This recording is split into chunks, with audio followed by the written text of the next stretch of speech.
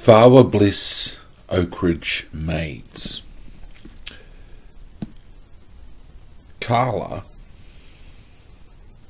Lopez and Lee Kim were Oakridge maids in the Tharwa Bliss Stackings apartments. Oakridge suites were very expensive suites near the upper side of the Tharwa Stackings, skyscraper buildings, slight megacities for the Tharwa Bliss community. In the Oakridge suites were a number of suites where high quality people, so the Oakridge management liked to claim, dwelt. Carla and Lee, they were maids, and they looked after their men folk and women folk, emptied trash bins, got meals and all sorts of stuff on behalf of the Oakridge Suites management. They did their work, they got paid quite well. Oakridge Suites was a little bit posh. It had decent money to pay their cleaners and their maids and the workers and their chauffeurs decent wages.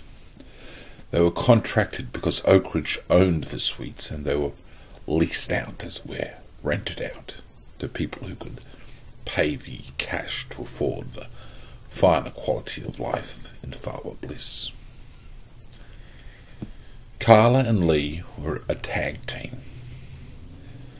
They got in most afternoons and saw to their men's needs, mostly single men, single professional men, and sometimes the maids did things which single professional men wanted. The odd tug of this or that certain body part was involved, and Carla felt dirty, and Lee felt dirty. But when they forked over the bills on the side, it paid their way and managed their income. A dirty job, but someone has to do it. They were cleaning one afternoon in an apartment for Jack, and Jack liked a good Jack. "You gonna do him tonight?" said Carla to Lee.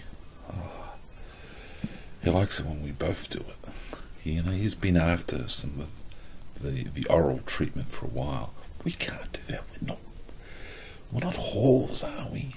said Carla. "No," said Lee. "We just give extra services. It's technically legal. We don't need to tell anybody."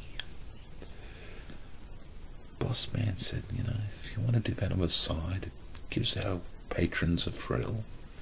So, who cares? We're young, we're dumb, we're full of cum."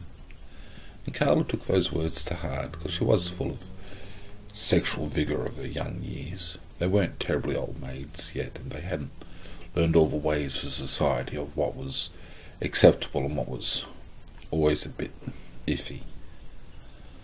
So they gave Jack a tug, both of them helping him out, and he forked the notes their way.